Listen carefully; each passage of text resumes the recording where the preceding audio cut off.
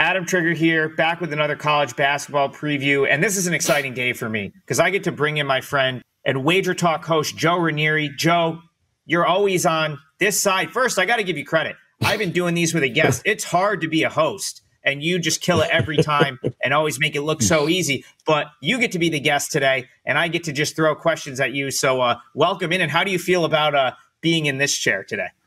Yeah, it's a little freaky. I'm not gonna lie here, Trig. But you got me talking about my favorite college basketball team, so you knew I was going to show up here.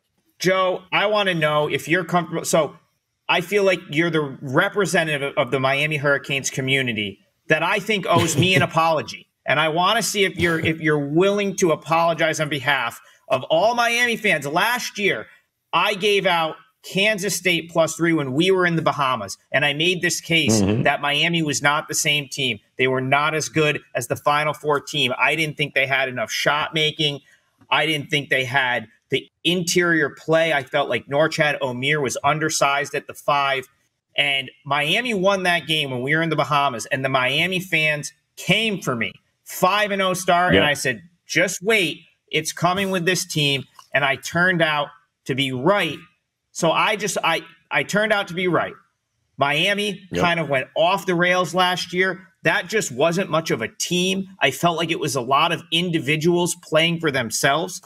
So the question I'll ask you is this. You don't have to apologize on behalf of the Miami fans. I'm okay. I don't need the apology. But I'll ask you this. Do you think, guys, because they lose a lot of talent, Norchad Omier, Wooga Poplar, Keyshawn George, Bensley Joseph, those are really good players. Do you think it's a little bit of addition by subtraction for Miami this year? Well, there's a lot. There's a lot going on with this Miami team. I mean, when you think about, Trig, the University of Miami, it was a couple of years ago. We were cashing tickets in a tournament left and right, backing Miami when nobody wanted them, and they made it to the Final Four. But you have to understand, that was 2023, guys. There is one remaining player on the University of Miami from that Final Four team, and that is Nigel Pack. They have 11 new faces on this roster. They have a top 10 recruiting class. This, for all purposes here, Trig, is a completely different Miami team from the one that made the Final Four just a couple of years ago. So it was going to happen. They missed the tournament last year. It was unfortunate, but as undersized as they were, and to your point, the lack of shooting, they also had some of the most unbelievable injury luck I have ever seen in one season. So if they got all of that out of the way last year, and we don't get any injuries this year, I think we're talking about a different Miami Hurricanes team altogether. Joe, I accept the apology from the Miami fan base, and I hope they let me join them this year, because I really like this Miami team. You know, you talked about all the guys that, you know, the turnover on this roster, the fact that Nigel Pack is the only one back from the team 2 years ago. But I really think that this is the perfect mix of having a little bit of continuity with Pack and Matthew Cleveland back, and then just hitting home runs all over the transfer portal with who they brought in and how sort of Larinaga constructed the team this year. What I love is the two mid-majors they brought in and the mid-major players they brought in. That's A.J. Staten-McRae and Jalen Blackman. The reason I like this so much is because you don't always get the mid-major coming to power conference program and it working out, especially in year one. But these are two instances where I could think it could work out right away. The reason why is you have Blackman, who's just an incredible shot maker. He knows how to score in a multitude of different ways. And you know what? It's still around. I don't care if you're in the Atlantic Sun, ACC. It's still a round ball, round basket. It's the same game. That dude can make shots, and I fully expect him to make shots for this team. Is he going to score 21 points a game for Miami? I don't know. But you could make the counter argument. Does he need to score that many? A.J. Staten-McRae from Stanford was in the rare scenario where he was on a mid-major team, Joe, that didn't really rely on one or two or three guys. That was a really deep Samford team. And so he was almost like a kind of a role. I don't know if he was a role player, but he certainly wasn't a guy that was overly relied upon that's now coming and needing to be the guy on an ACC team. So Talk to me about what you know about a little bit about those two guys, and if you see them making a big time impact right away. Well, you gotta love what Larranaga went out and did. So in addition to getting a top 10 recruiting class and of course the 5-star recruit, which is the prize of the recruiting class that we'll talk about here. I mean, when you look at, we have 8 upperclassmen. Of those 8 upperclassmen, Trig, 6 are working on their master's degrees. These upperclassmen have played over 633 college basketball games. 5 of the 6 transfers have tournament experience. 3 of the Miami Hurricanes on this team have already passed 1,000 career points. That's Blackman, Cleveland, Nigel Pack. 2 of them are pretty darn close there. So we're talking about guys that are 22, 23 years old. This is one of the most experienced teams in the country, and we all know Larranaga over the last, 4 or 5 decades of coaching, some of his best teams have always been when they are filled with dudes that are of the 21, 22, 23 range, upperclassmen across the board. You mix in some young talent, and you have got yourself a very dangerous team. You mentioned Blackman. I mean, Blackman was the 10th highest scorer in the nation last year, 21.3 points per game. That's not going to change here. And Nigel Pack, again, totally injured last year. Every time we turned around, he's already been talking. I got a friend at the Miami Herald is telling me he's in the best shape he's seen him. He feels he's 100% healed. He is ready to go. And he said it's like really watching like a grown-ass men's team playing some of these kids, the younger guys.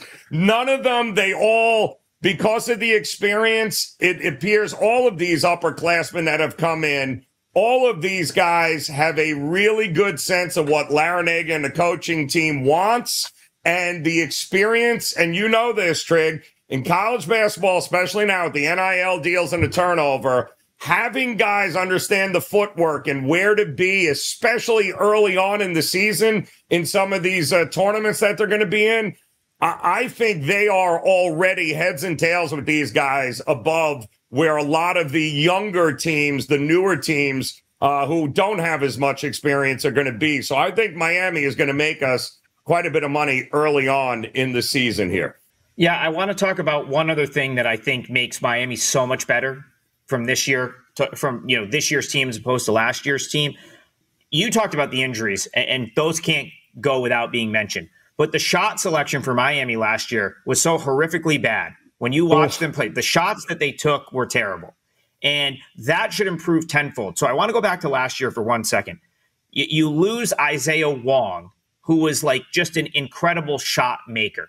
Then you have, I mentioned Omier kind of playing a little bit out of position, little undersized to play the 5.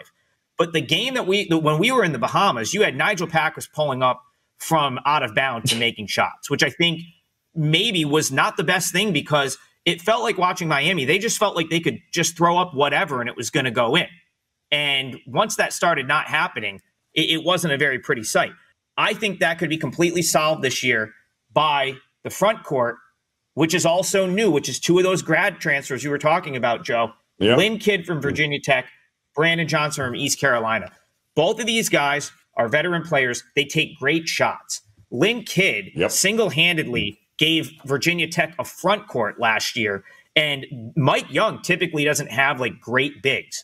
He shot 66.8% from the field last year for Virginia Tech. Brandon Johnson from East Carolina is a veteran that takes great shots. Joe, do you think that just having 2 guys in the post that take good shots and score at a high percentage, I feel like the possibilities are endless for this Miami offense? I agree. It was a thing that they lacked last year, for sure, Trig. They just did not have the pieces, and especially as the injuries started to pile up, to be able to compete with what they were going to have to go up in the rest of the ACC. That's why I love what Larranaga did. He addressed all of the weaknesses from a year ago. He brought in more experience, coupled it with the guys that he's already got coming back, right? Cleveland has already said that Lynn is probably the best big that I've ever played with. He said his touch, the footwork, he can shoot with either hand. He's coachable. I mean, these are the guys that, like, the core group that was there a year ago with Nigel in Cleveland. These guys absolutely love these upperclassmen, and especially Lynn, who, let's face it, it's been a while since Miami's had that kind of threat there in the paint like this. And somebody that it's not going to take him half a season to be able to get comfortable. I think that's the big thing here. They bring a wealth of experience, and they are certainly not going to be intimidated walking to any gym on the road or in a neutral site in a tournament. They are going to rack up some wins here this season for sure. Yeah, just one other comment I want to make about Kidd. That Virginia Tech team defensively was a total mess last year. So I don't even really want to judge him on, like, Virginia Tech was really like a disaster defensively. There was only so much he could do as like the big down there. It was not fully his fault, in my opinion. Put him next to Johnson. State McCray from Samford is a fantastic defender. I think Miami's defense gets better, and we're building here, Joe, to, like, what's the ceiling for this team, and can we just bet them now? Can we bet them to win the ACC? I see a price range of 12-1 to 15-1. You take Virginia out of the mix, which I don't think is fully factored into the line. Tony Bennett retires. That team has no chance.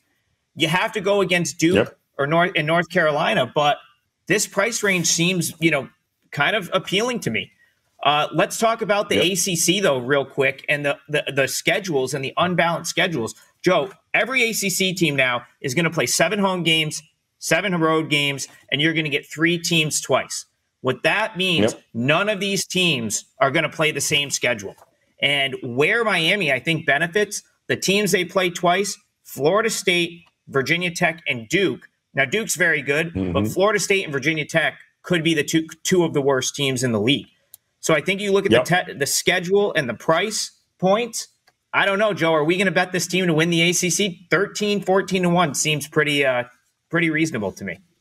I mean, listen, they're going to host Clemson, North Carolina State, Notre Dame, SMU, Syracuse, Virginia, and Wake. That's going to be all at the Watsco Center here in Miami. They're heading to Boston College, Cal, Georgia Tech, Louisville, North Carolina, Pittsburgh, and Stanford. So I think this schedule lines up extremely well. I love the non-conference games that they got set up, too, with the SEC. Arkansas in the ACC SEC Challenge coming up in the first week of December. They're going to be at the Jimmy V Classic. They're going to get Tennessee. So this is a schedule that's going to allow them to test themselves early, going to rack up some points here against some quality SEC opponents. And I think the schedule in the ACC, I mean, 22 to 25 wins here, Trig, is not the thing. And you're going to face Duke in a home and away format there. And really, if that's going to be the class of the ACC, well, you're going to have a pretty good idea on where you stand rather quickly, I think, with this Miami team. Yeah, listen, Joe, I actually think this is for the price point in the 12 to 13, 14 or 1 range. I think Miami to win the ACC is a fantastic bet. You're going up against North Carolina and Duke as the 2 favorite options, but that's fine. They're both, one of them's like plus 150, plus 200. The other one's plus 400.